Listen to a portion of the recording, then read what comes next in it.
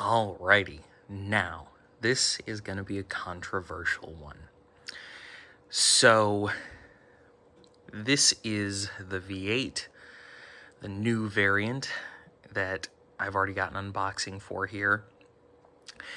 Now, to save a lot of people time, this channel, a lot of people here are vacuum collectors, so this tends to get a little bit more in-depth and a little bit more rambly. If you're a regular consumer, basic breakdown of the title that you see is this. This Dyson is definitely the best Dyson, best cordless Dyson. It is, I think, the worst value, however, in the cordless Dyson lineup. And there are a few big reasons for that.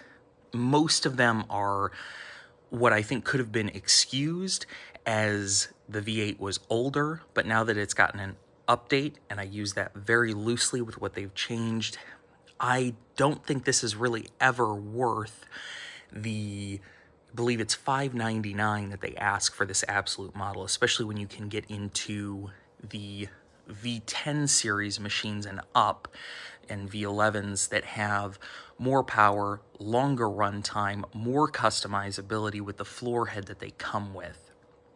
This machine just does not have the value that it should at the price point that it regularly sells at. Now, if you catch it on sale or you buy one refurbished through Dyson's eBay store or online store, that's another matter entirely.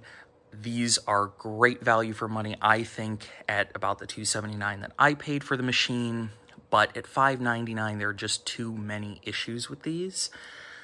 For really heavy-duty or deep cleaning pickups, Dyson is still trying to build these cordless machines as replacements for a full-size vacuum, more so in the V10 and up series, but most people don't understand any nuance in that, so they think cordless will replace corded no matter what. You just don't have enough runtime.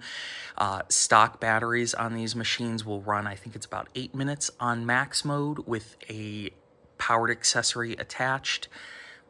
It's just not enough power and not enough runtime for what you should get on max for that short of a period. Dyson themselves say that using the max mode excessively will put additional strain on the battery and reduce battery life, which is disgraceful. In my experience, these already have terrible stock battery lifespans. We've seen a lot of customers about a year to 2 years having to replace these stock batteries, and they're not cheap. If you go with a genuine Dyson battery, it can be near or over $100 depending on the model and the time that you buy. The accessories on this machine are also a disappointment, I find. So you get included with this absolute model hair screw tool, which honestly, this is probably the best miniature power nozzle I've come across in modern times. You get the new power nozzle with the hair removal vanes inside. Good nozzle. Hair actually is detangled. It's one of the few that works, unlike Shark's system, for example. Big problem that I have is this does not have the adjustable gates that the higher end cordless machines do, and I think that's a really big miss on this machine. It gives you another layer of adjustability that I think you should have. You get these two standard tools, combination dusting and upholstery tool and crevice tool. I wish they still had the dusting brush crevice tool combo like they used to back in the day on some machines. I find that to be a much more usable dusting brush in a lot of scenarios. They also don't give you this holder. I bought that separately as a generic piece, and honestly, for a $600 machine, I really think that needs to be included. Other big gripe is up here. The fact that they still have not given this a medium power mode. I feel like for a lot of tasks, a medium would be a great balance in between the max mode, which gives pathetic runtime on the stock battery, and the normal mode, which gives not the greatest suction or airflow. I find the crevice tool to be almost useless on that normal setting with the vents it has included. So that is one of the other things that really annoys me, is the lack of any updates for power setting customizability. And one example I'll give on slightly more plush carpet than this, the carpeting that I did the unboxing video on, to deep clean that carpet properly, if you're picking up something like cat litter, sand, anything like that that's been a little bit more embedded, you need to have this machine on max mode. If you turn this machine on max mode, you can't push the nozzle. It stops, and the motor slash, I don't really want to say belt, these guys don't have a belt, but the protection system in the power nozzle shuts it off automatically. If you had the adjustable vents that you do in the higher end V series machines, that would be completely rectified with no issue. So those are really my main gripes with the main packaging. The fluffy floor tool is another one that actually I dislike the more and more I use. Now, my big problem with this is the first generation fluffy tool. This tool has been replaced, and it actually was effectively discontinued because it was not coming with most models of Dyson for quite a while before they seemingly reintroduced it after coming out with the second generation laser fluffy. And the thing that bothers me is, again, this is a $599 machine at its MSRP. There's no reason for Dyson to be including this older tool or still making this older tool. All of these machines, for the price that they cost, should have, in my opinion, the laser fluffy. It's a great marketing feature. You save some money just by the simple fact that you don't have to produce two completely different nozzles for the models, and you also save inventory space and all things like that. So it really just does not make sense to me overall in packing this tool. Now, my big gripe with it performance-wise is this. These tools, pretty much ever since they came out, have been lauded as some of the best performing hard floor tools you can find. I'm really not that impressed with it on that front. It cleans up fine dust and things like that very well from hard floors and hair without really tangling. The big problem that I see, and part of this relates to the architecture and power of the V8, one of the things that these are designed to be good at is pick up from the very front. So you've got an open front nozzle here, and this does two things, really. It allows you with this big soft roller to pick up large debris. So if you've got kids, you've got Cheerios and things like that scattered everywhere, this is going to be able to pick it up and scoop it in where a regular nozzle would just push. It should also, in theory, be better at picking up debris going forward. So let's say you have things under the toe kick in your kitchen and you approach that straight on. It should be better picking that up versus a kind of regular style nozzle that may push or not be able to suck that debris in. My first experience with this nozzle with this V8 was I grabbed it. There's a section actually right there in the kitchen where the door to the laundry room area and the entryway of the house swings up against the fridge. That area, pet hair, human hair, dust tends to collect in between that door and the fridge. Some of it gets blown slightly under. The big problem that I had is this machine on low power mode or regular power or extended runtime, depending on what Dyson calls it at the time that they feel like, would not pick that hair up. There was not enough suction or airflow movement coming through this nozzle or direct contact with the front of this nozzle to actually be able to pull that in. If I switch to high power mode, no problem, it works. So that is one big miss, because if you have to turn this on to high power mode to get dirt and debris out of certain areas, you're significantly reducing your run time.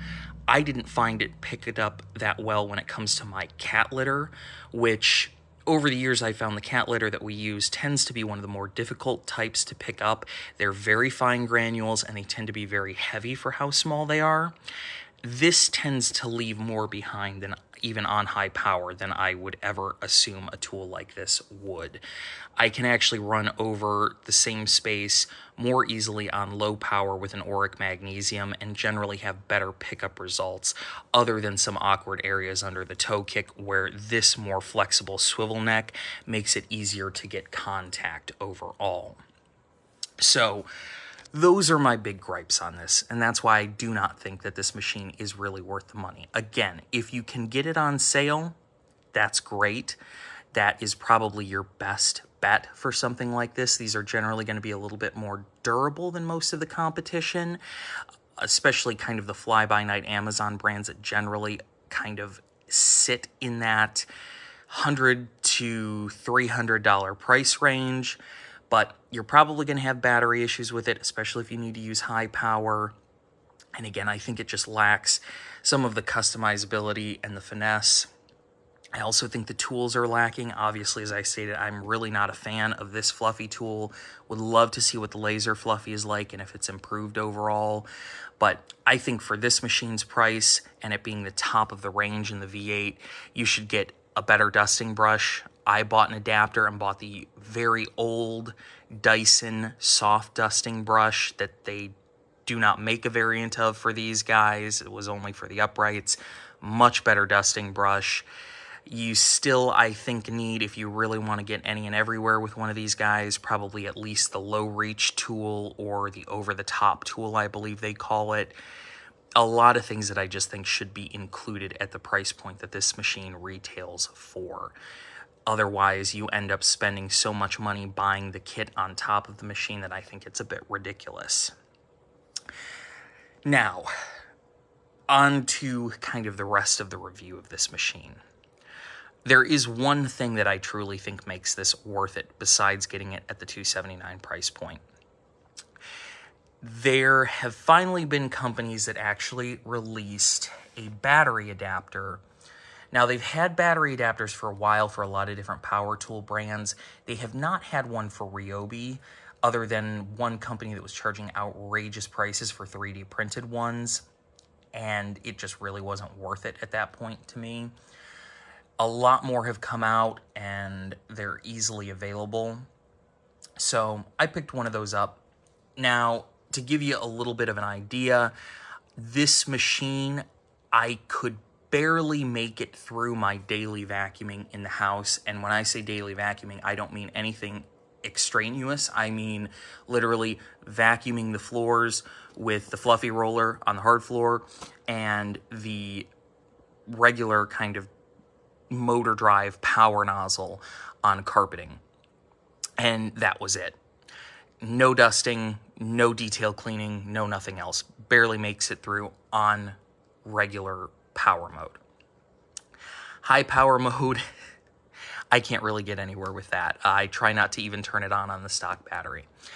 On this Ryobi battery, this is, at the time that I was buying these were the largest that had come out. I believe they have up to a 12 amp hour now, but this is a 9 amp hour Ryobi 1 Plus 18 volt battery. That I can run the entire house and a little bit more on high power mode. And that's what makes this worth it overall for me, because I have multiple of these 9 amp hour batteries. I have even more 6 and 4 amp hour. I can pretty much keep this thing running indefinitely with those battery systems. So that makes it very easy for me to do any and everything I do. I will say, though, I do still think this machine provides very dubious value over something like a simple lightweight machine. My general preference is still towards the Auric Magnesium that I have, that was the daily cleaner before this. Really, the thing that gets me is swapping between the fluffy tool and the normal motorhead tool, going between hard floor areas and hard floor areas that have rugs and things like that. With the Auric, it's a flick of a switch. With this, it's swapping a whole tool out. Do you have to? No, but if you've got the fluffy tool, I feel like you may as well use it. And that's really where it comes in for me. Having the tools is nice, but again, it comes into a stop, move things around, which can get annoying, especially with something like this, because it doesn't stand up on its own. It's not like a Miele Triflex. You need to lay it down or try and hold it in one hand while you're swapping attachments in and out with the other. And the machine has relatively good balance in the arm, still better than the V10 Plus machines with one of these large batteries on. But if you're trying to hold it and swap tools in and out, that's where it gets a little bit more dicey on that front. So Great option for runtime, not always the best for overall convenience on one of these things. But I think that's most of my rambling, so I'm going to grab this. We will go for a quick little run around here. I'm not going to really demo this too much because there are a bunch of other places and people that have. Performance on max mode, honestly, is acceptable. One thing I will say, I am disappointed in the motor head on these guys. I think it's mainly due to the brushes, but if you have really matted areas of carpet, especially if it is a denser low to medium pile carpeting, it's not really going to do anything to lift it up. If you have a rug, like an entryway mat that has kind of different levels to it, like a lot do to trap dirt, it's not really going to get everything out of those lower areas and valleys in those rugs. So there are definitely things that these do not do too well. If you've got a home that's mainly hard floors with a couple rugs that are low pile here and there, it'll probably serve you fine as a main vacuum. If there's anything else, you're probably better off suited with a corded machine in some way, shape, or form. So let's go with this.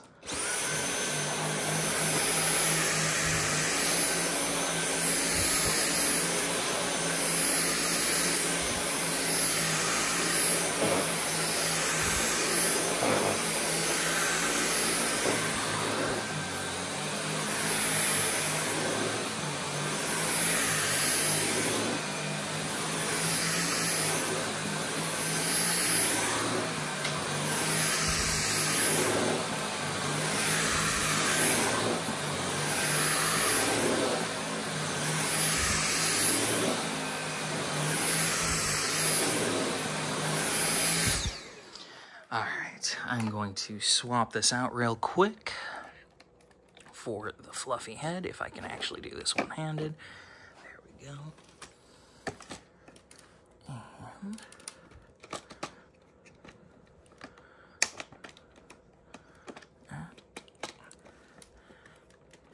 there we go.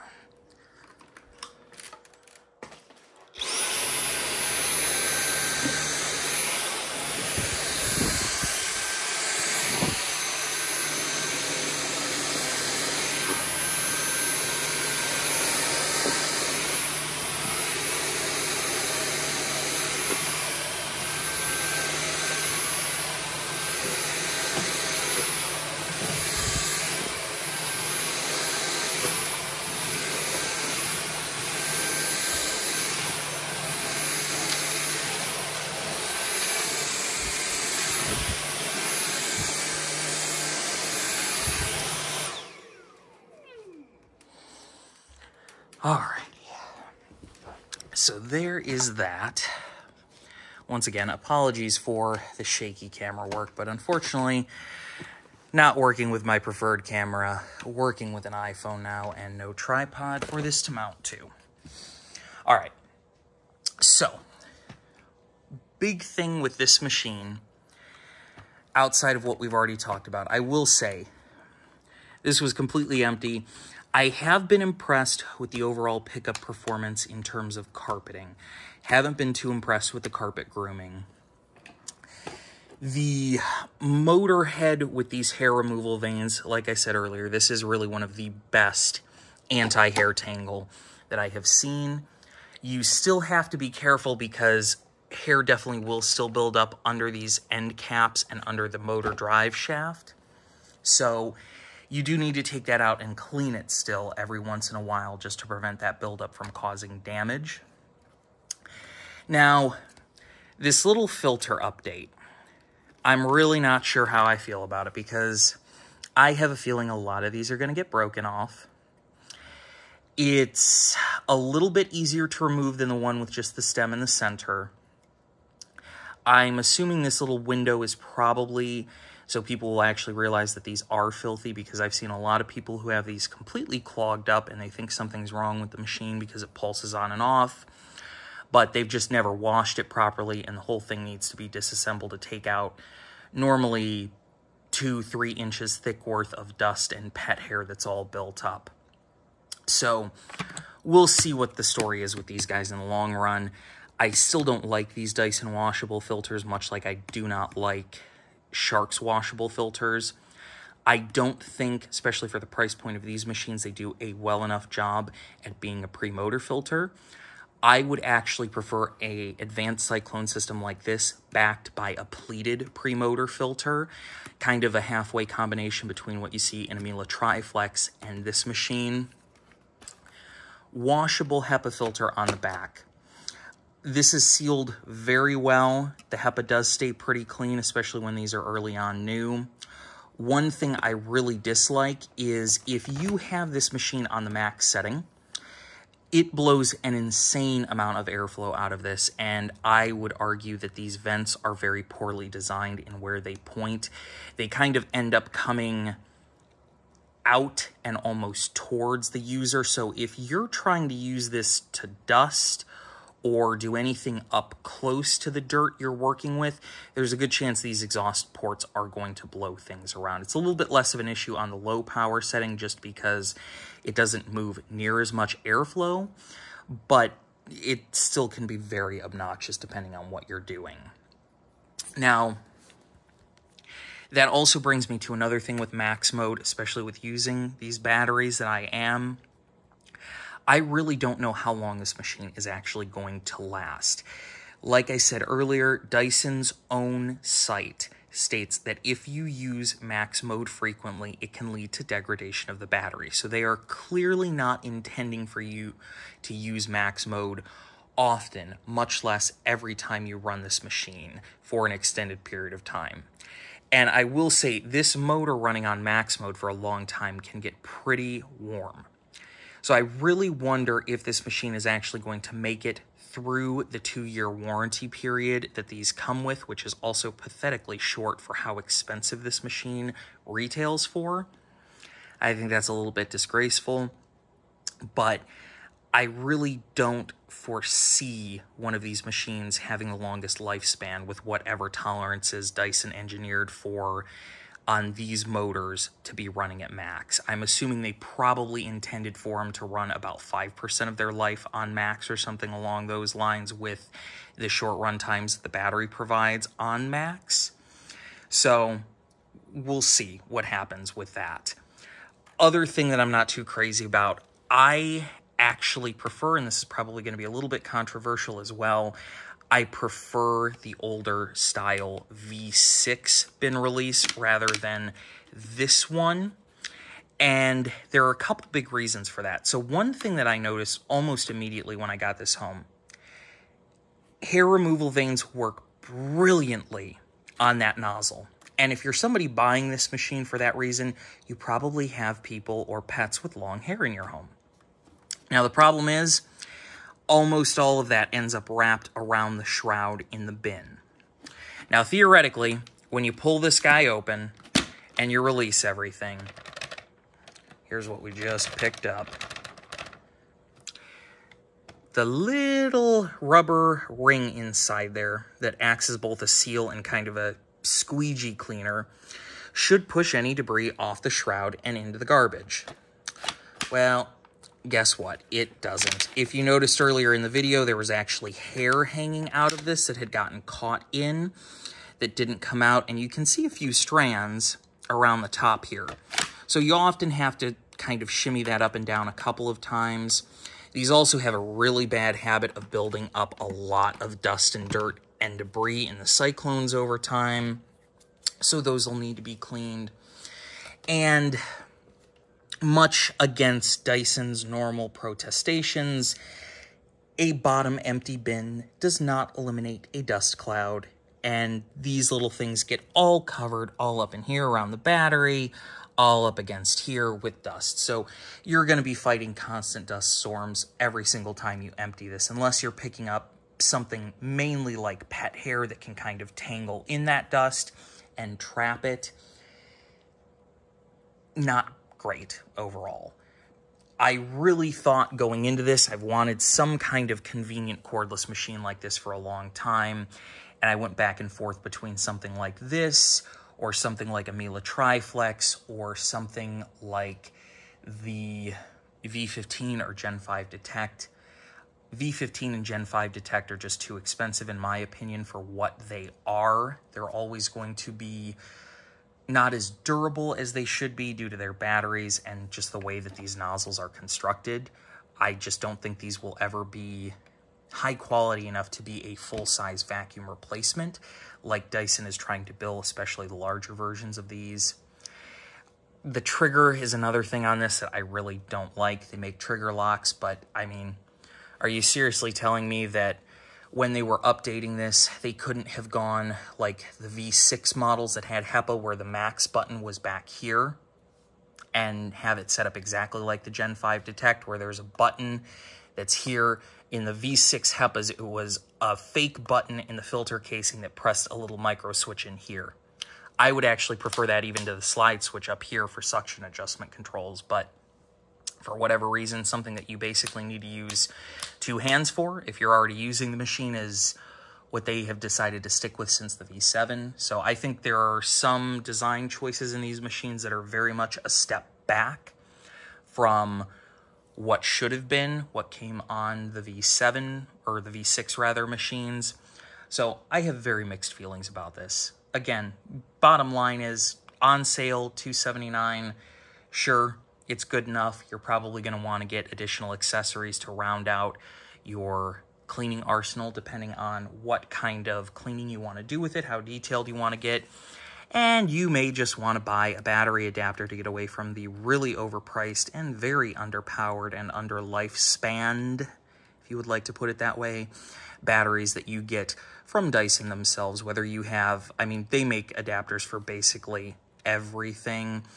Ryobi, Milwaukee, and DeWalt are the three big ones. I'm pretty sure I've seen Makita System 18-volt adapters, and that really covers most people's bases. So do with that what you will, but I think a lot of people who look at a machine like this should really consider how much do you value the attachments you're going to use on this thing. At the end of the day, I think I get more convenience out of my Auric Magnesium because, no, it doesn't have attachments, but I do have the ability to go from hard floors to rugs and carpets with just a flick of one switch, not changing any tools out. It does most of the same things this will, and at the end of the day, I don't have to worry about cleaning a filter. I don't have to worry about how dirty the cyclones are getting. And I just put it back in the closet when I'm done because I don't have to think about plugging it in.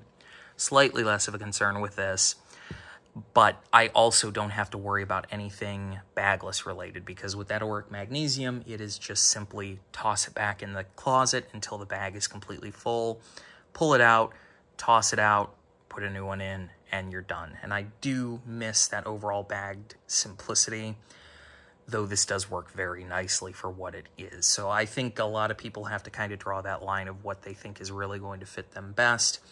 For most people, they'll just go with the idea of convenience of cordless, I think, on these, and the idea of the convenience of not having to buy bags. So those are my thoughts on this guy overall. Like I said, best Dyson handheld out there. Very possibly the worst value, though, at its retail price. At $5.99, if you're not getting one of these on sale, probably better off with a Triflex that has better runtime on high power, about 17 minutes, has hot swappable batteries, has a battery you can charge outside of the machine, has a better premotor filter, stands up on its own, blah, blah, blah, blah, blah. The way most people use these, I think, and the way most of my customers use them is they use them basically like a modern-day cordless electric broom. And I think there are different and better options out there than this. If you're really going to use the attachment cleaning, if you're going to take it out and use your car, things like that, then that's probably going to steer you more in this direction. And these are infinitely more usable than something like a V10 and up for attachment cleaning. So that's going to be really kind of one of the biggest impacts with these. But if you have any other questions or any comments, feel free to leave them down below and I can try and address them as best as possible. But yeah, that's about everything for today.